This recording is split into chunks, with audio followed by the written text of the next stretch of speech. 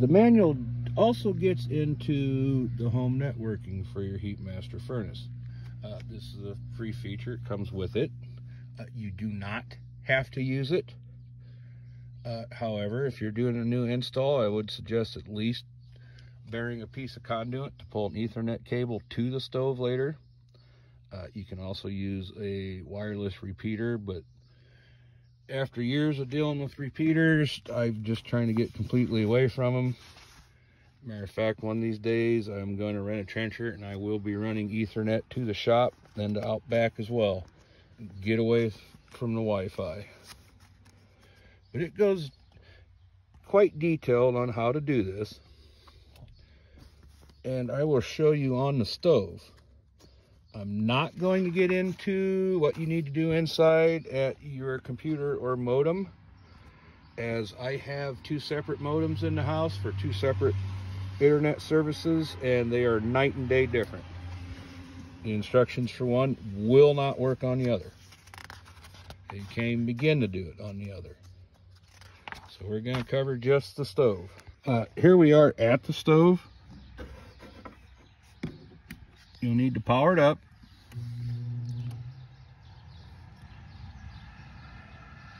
And since it is cold, you'll get the, oh, sorry, there it is. Low temp, press cold start button to reset. Now, using this key, go to the last screen all the way down. Press escape. You'll see stop. You can check your network settings. IP address. See, that's default. But to actually change it, you have to stop the program. Go to stop. Press OK. Stop program. Left arrow. OK. Now, network. IP address. The first two numbers, the 192, 168, will always be that on a home network. Those two subsets never change.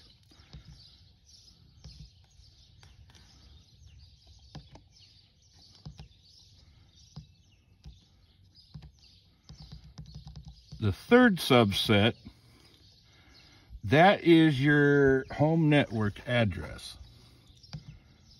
For example, I'm going to use 1.